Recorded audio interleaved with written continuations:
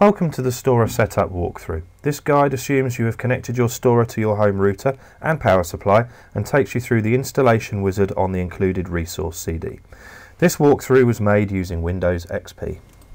First, click on Step 1, Set up your Stora.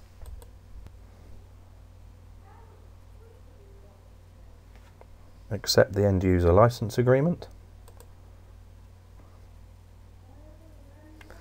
Now you need to register your Stora so you can gain instant access to it online. So you have a product key that's either on the CD sleeve or on the underside of the unit. So you enter that initially.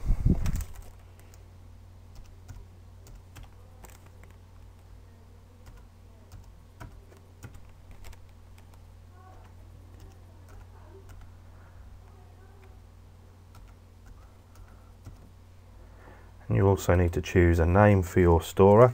You also need to remember this, as it's the name that you'll use to access your Stora remotely from anywhere in the world with an internet connection.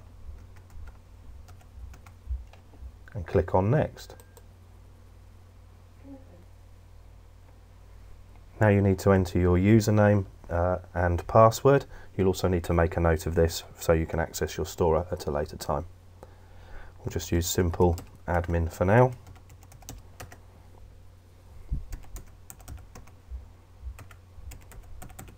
And select a password that you'll remember.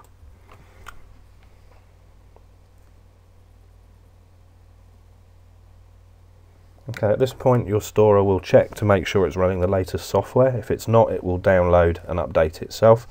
Our Stora here is already running the latest, so we can just click on Next.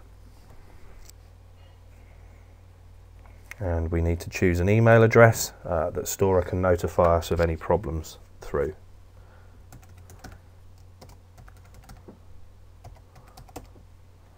And then click Next. Okay, at this point you can choose whether you want to try the Stora Premium service for 30 days, which gives you a lot of extra features, including remote access through your mobile phones, RSS support, and secure FTP as well. So we'll say yes, we'll sign up for the premium trial and click Continue.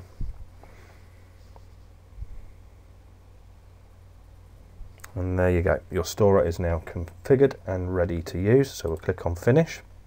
We won't go to step 2 right now. What I will do is open up a web browser and show you how easy it is to access your Stora now you've configured it. You quite simply go to your address bar and choose www.mystora.com.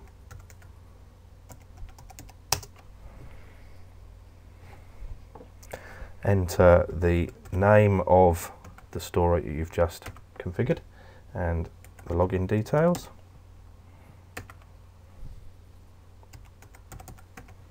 And click Sign In.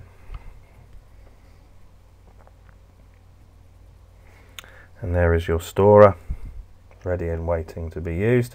You can click on Media Library quickly, and there you have your Stora, ready to be loaded with your favourite media and used accordingly.